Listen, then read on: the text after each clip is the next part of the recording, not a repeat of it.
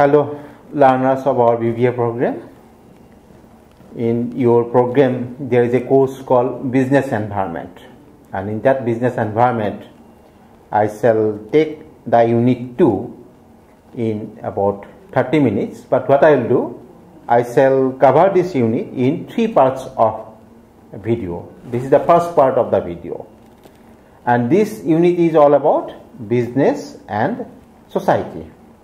So I shall take the part 1 of your unit 2 of the business environment course, business and society. Every unit, as you all know, has got certain learning objectives. In this unit also it has got certain learning objectives. So what I have taken 2 learning objectives for the first part. The remaining learning objectives of this unit I shall take up in the other 2 parts. So what are the learning objectives? The 2 learning objectives that I am going to take up in this part of video. One is to discuss the social environment of business.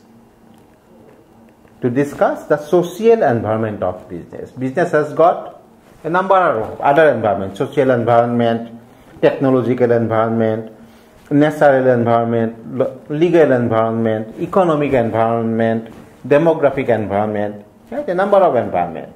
We shall discuss the social environment of business. Then we shall learn about the important social institutions. Alright. As I have told you, business environment is sum of all external and internal factors that influence a business.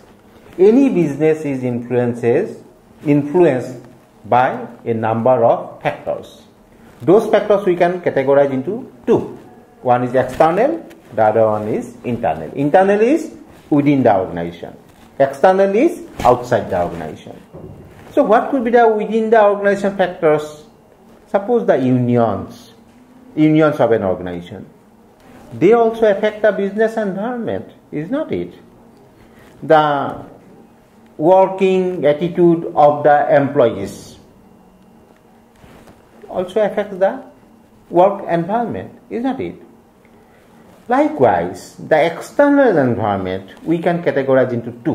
One is macro environment, the other one is micro environment. Both covers the external environment. Macro environment is a bit broader, as I have told you. The demographic environment. So there is an increasing trend of migration from rural area to urban area. More and more number of women employees are taking part in the organizations. Suppose the women literacy is improving, infant mortality rate is decreasing. These are all parts of macro environment, the larger environment. Information communication technology spread, that is macro environment. Micro environment is those components which immediately influence the functioning of an organization. Suppose in an organization they need raw material, they need machineries, they need equipment. So the suppliers are part of micro environment. The organization needs credit. It might have taken a loan from a bank. So that bank is a part of the micro environment. The advertising agencies which are giving the advertisements of an organization are also part of micro environment. Means immediately surrounding the organization. Those who have got immediate influences on the functioning of an organization, they are all parts of micro environment. And this micro environment is also part of the larger macro environment. Economic policies, fiscal policies, Government of India budget, those are all macro environment. Those will affect not only our organization, that will also affect our bankers. That will also affect our advertising agencies. So macro environment will have a larger area of influence, whereas micro environment components will have immediate influence on the functioning of the organization. So when we talk about business and social environment, these aspects we need to be concerned. Social factors are related to general society and social relations that affect business. A few minutes back I told you that the increasing number of women workers means what? There is an increasing demand for creche. There is an increasing demand for child welfare facilities. Social factors are related to general society and social relations that affect a business.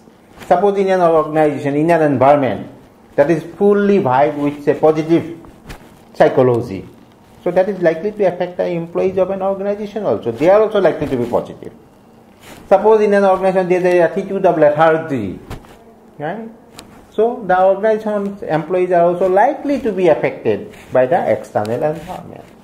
Fashion and consumer preferences, these are keep on changing. Customs, beliefs, practices, these are all outside the organization, which also affects the employees of the organization.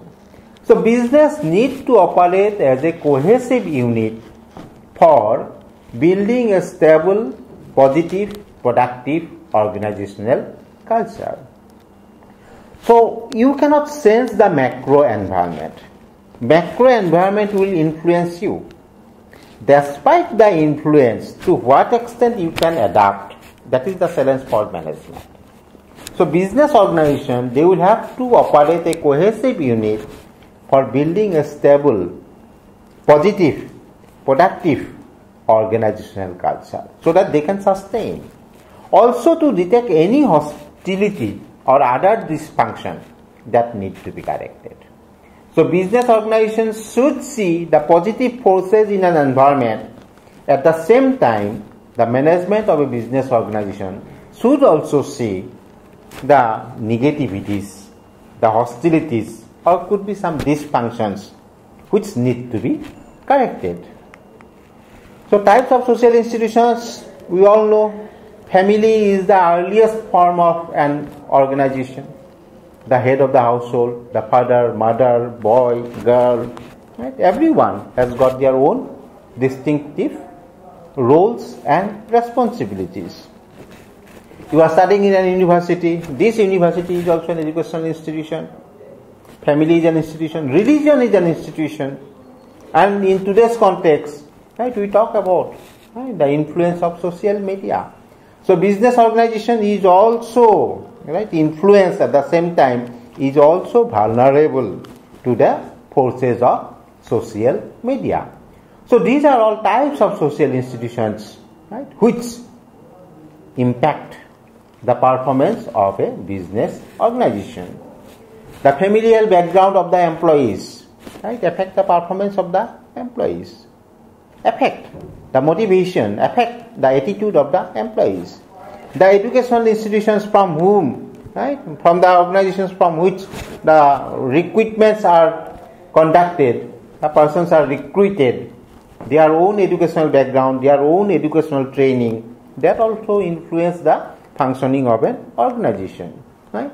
So what I have tried to cover in this video is basically that what are the social institutions or what comprises the social environment of a business and how the management should be in a position to find out the positives in the environment, at the same time to spot the negatives in the environment so that they can rectify and take the organization forward. Thank you. I shall cover the remaining parts of this unit in the subsequent two videos. Thank you.